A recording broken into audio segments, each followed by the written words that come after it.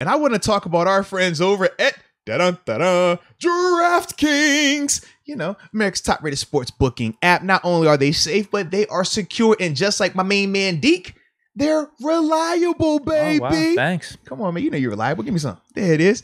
And for all the first-time people out there, because we got plenty of first-time people out there, right? Oh, it was my first time doing this. It was my first time saying that. Well, when it's your first time signing up for DraftKings, make sure you use the promo code MOATS, MOATS, so you can receive up to $1,000 in deposit bonus money. Deke, it's just free money, buddy. Oh, yeah. That's all it is. You put some money in. I'm Mr. DraftKings over here. You typed in that promo code MOATS, and I said I'm going to match you. It's that simple, ladies and gentlemen. It is that simple.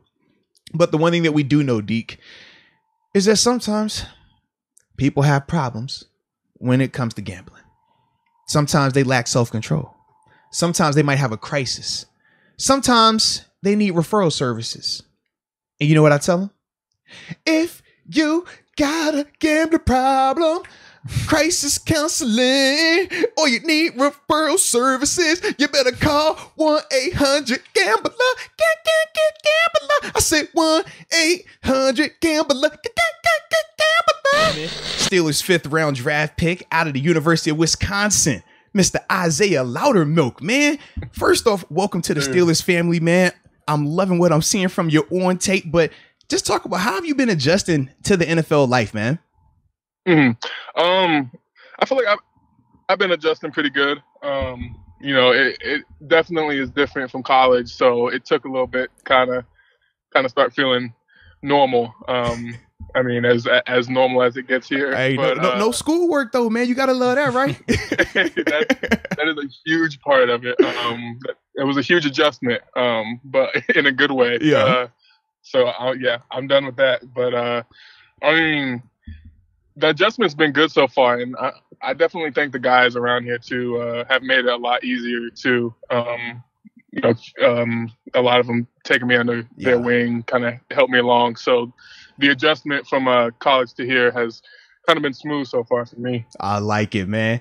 And you just had your first career NFL sack this past week, man, versus the Cleveland Browns, man. Take us through the play, man. I'm a former pass rush. You know what? Anytime I see a first sack, it's like, yo, this is celebrated. We got to talk about this. So just take us through the play, man. And ultimately, how were you feeling during that whole process of getting that first one? So this one was interesting because I didn't take anyone to the ground, and I didn't even know I got it. Oh no! I had no idea I got it until I got in the locker room, and my agent had texted me. He was like, "Congrats on your first career sack." I was thinking about the plays I was in. Yeah. I was like, when could I have gotten a sack? And then I realized I had chased Baker out of bounds, and I was the closest defender to him, so they gave it to me. But hey. A sack, I mean, it's the first sack, so I'm happy. They all count, baby. They all count. Yes. Let's go. Sir. Now, do you have a celebration, though, for the next one? Because once you start, man, they say it's like Pringles. Once you pop, you can't stop. You just keep going. So your next one should be happening this week. So do you got your celebration ready? We can't have y'all here just getting sacks and walking off all willy-nilly, okay? See, I've been trying to think of it. I got a couple up my sleeve that I've been practicing at home, but I forget what game it was, but I had got a sack, but we accepted a penalty, so it didn't count. Yeah. And we watched it on film, and I had no celebration plan. I just got up and I had no idea what to do, so that can't happen again. But I'm gonna have one planned. I see you learn it. There we go. I see you learn it. Can you give us a sneak preview of the options? Maybe one or two of the options. I don't know. I can't give them away. Okay. I don't know which one I'm gonna choose yet. I respect it. Yeah, I'm not sure yet, but we'll see. Now I have a couple questions about your hometown and where you grew up. Howard, Kansas, like around 600-700 people as the population. I also heard that you did 8-on-8 football growing up. Was that all the way through high school? Mm-hmm. Yeah, so yeah, we got 600-700 people. So it's a tiny town, kind of a farming community. But yeah, we didn't have enough players in high school to play, traditional football. So us and then a bunch of teams kind of around that same area, same size towns, decided to move to 8-man. So all throughout junior high and high school, I played 8-man. The only time I played regular football was Pee Wee football, but junior high and high school was strictly 8-man football. That's pretty much all I knew till I got to college. What's that look like in terms of formations? I've never seen it. Is it like 3 or 4 linemen then? Yeah, so we got there's 3 linemen. I mean, you can do 5 linemen, but the outside guys can run routes. So you can either have a good run game or you can put a smaller guy or a tight end there in that position. But yeah, it's pretty much just 3 linemen, 2 tight ends, really no wide receivers unless we split somebody out, and then running back, fullback, quarterback. So it's there's a lot of field, so it's a lot of open space. Do guys typically make it out of there to go to college? Because I saw you were a 3-star recruit. Like, how do people find that? Like, that doesn't sound like a common thing to me. Yeah, I mean, for me, I can't think of anyone else who I went against or who played 8-man. Actually, there was one guy. One of my teammates in Wisconsin actually played 8-man too in high school, and he made it. But I mean, it was just kind of. I mean, I made it out, but I just made a highlight tape, sent it to some coaches. They liked it. Just out here dogging people out here with 3 linemen, like you look a killer out here, man. Yeah. Was there any plans on anything else outside of football? In terms of career, yeah. If there's not that big of a pathway coming out of your town to be a college football player, then eventually make it to the pros, were you thinking about anything else? I saw that you were really into fishing. Yeah. In high school, I never really thought of anything else. I just knew I was going to take whatever sport it was because I was obsessed with all the sports I played.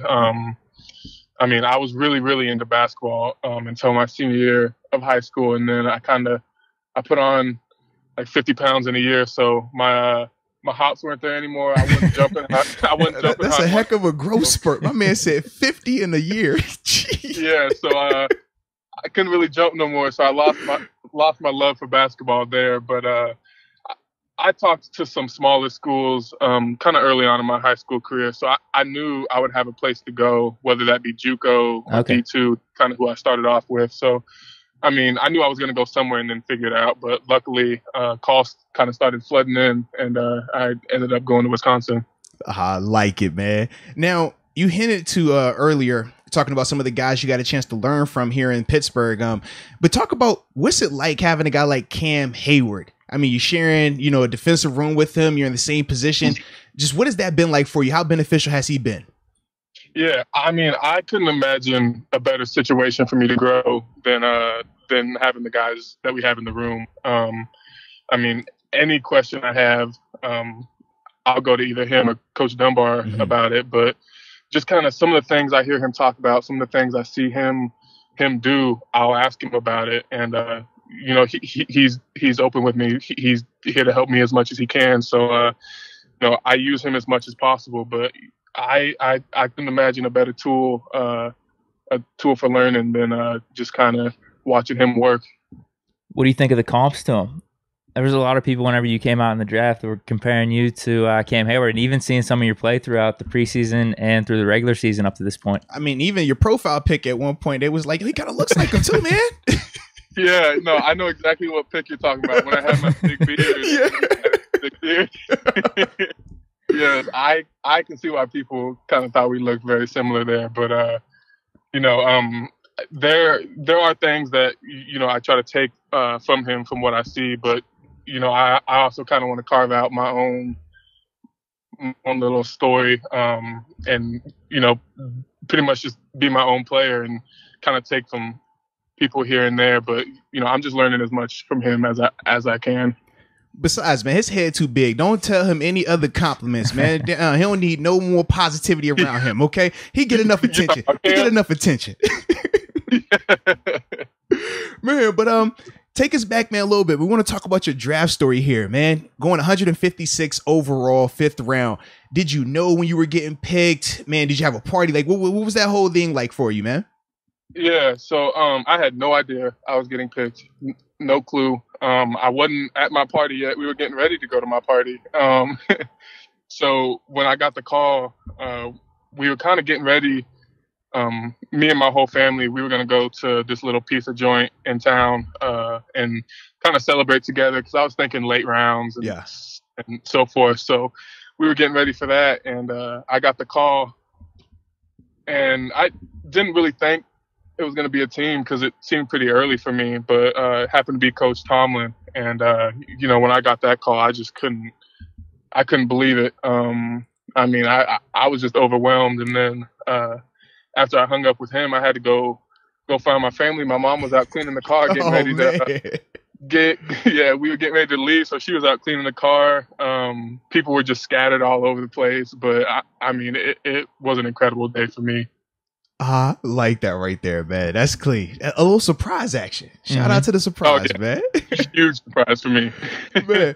And just speaking of surprises, right? Since you've transitioned to the NFL, man, what do you think has been the biggest surprise to you as a professional athlete?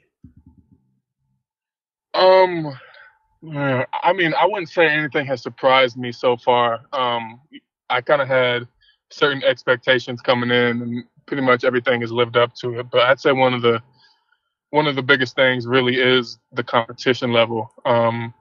Every single one of these players out here belong here. I mean, they're NFL caliber players. So the level of competition when I got here definitely ramped up. And it took me a little bit to see that. It took me a little bit to get comfortable with that. But I would say that's one of the biggest things that I had to adjust to was just, kind of going against these giant, fast linemen.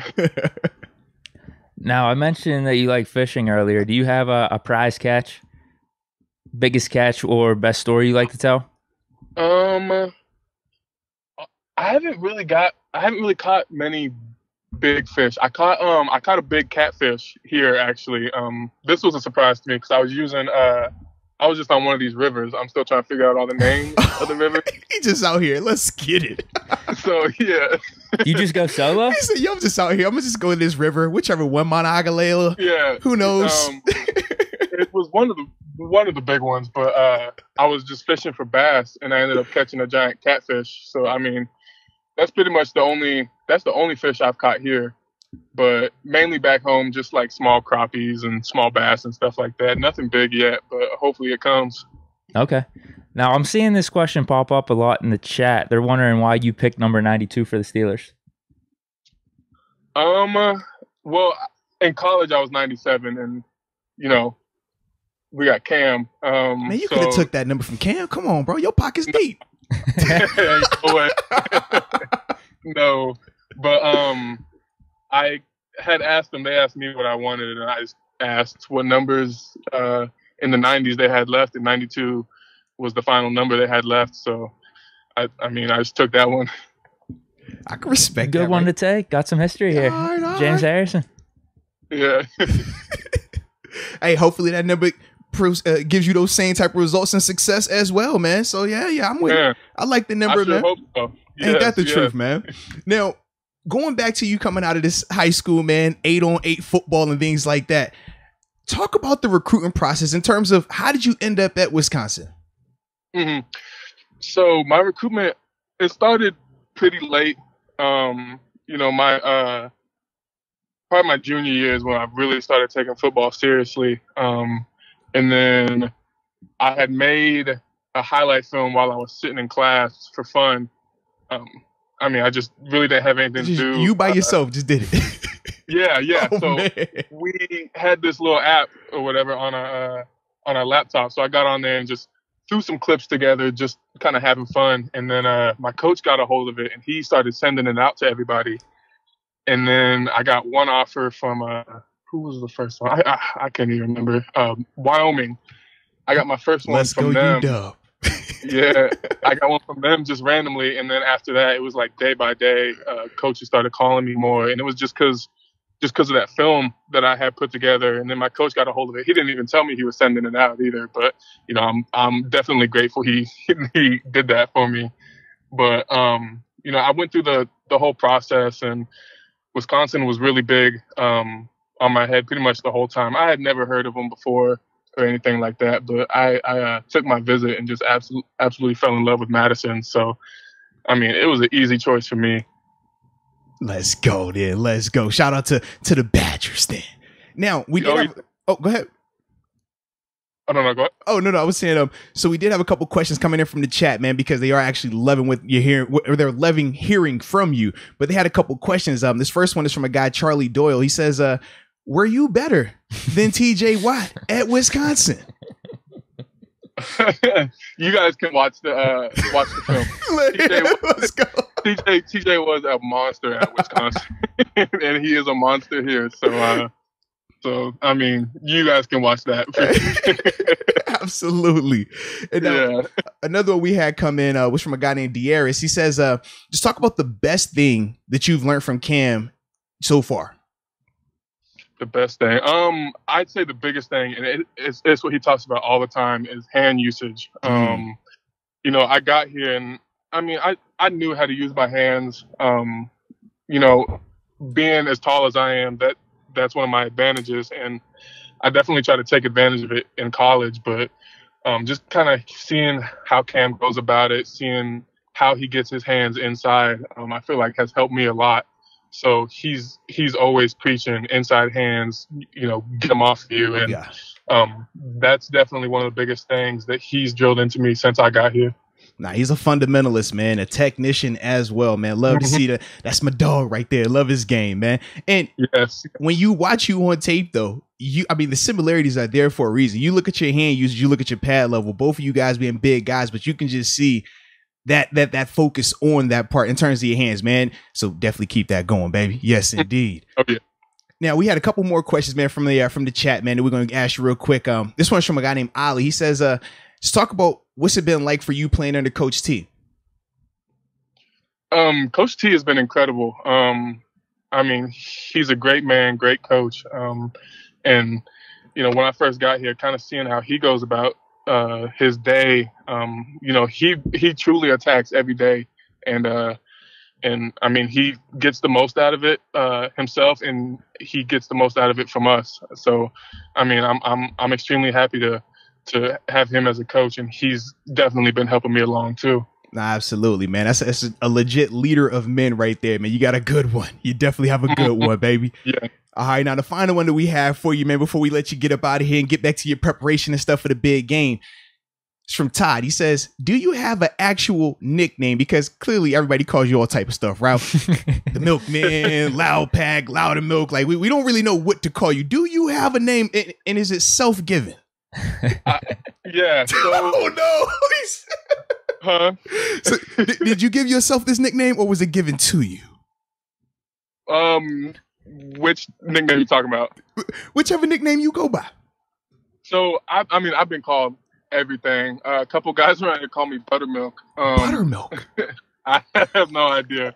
But my nickname in college was Squatch, short for Sasquatch. Ah, okay. Yeah, wow. I mean, just because of my size. Yeah. And there were a few pictures of me, some of my celebrations. I'm kind of walking off, and I mean, frame by frame, like with a so-called Sasquatch, it looks pretty similar. Wow, okay. But that's what they call me in college. But now they just call me Milk, Buttermilk, 2% whole, whatever they're feeling that day.